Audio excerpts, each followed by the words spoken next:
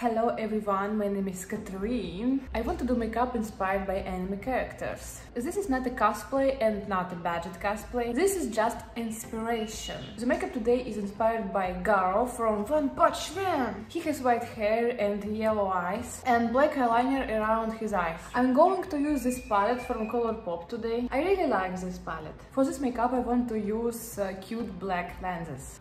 Oh. God, this is so cute. Today I want to start by applying a foundation to my face. Then I'm going to powder my whole face. I want to add fake freckles with this. To be honest, I still haven't learned how to use it properly, so sometimes it looks bad. Now I will use contour. I will contour my cheekbones, nose and chin. I'm going to use this cute brush. Who is your favorite Powerpuff Girl? I really like Buttercup. I will put brush on my cheeks and on my nose. I will make eyebrows with my old palette. To be honest, I don't often experiment with eyebrows. I like the eyebrows I'm doing now. Hi Rain! But I think we can a little variety. I take foundation, apply it to the brush and I run it over my eyebrow to simulate a scar. It's time for my eyes. I take a shade of Young Love and apply it into a moving lid. I apply a lot of white shadows. I've been liking white shadows lately.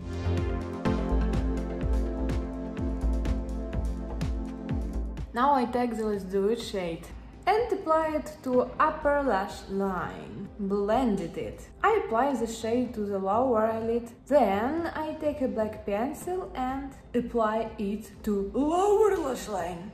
I want to make very large arrows. I will use this eyeliner.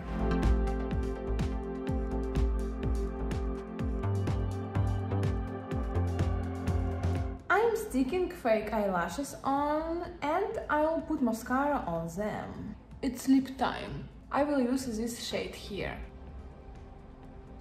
Our makeup is ready.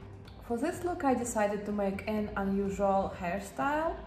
I use a hair straightener and twist my hair. And that's what we got.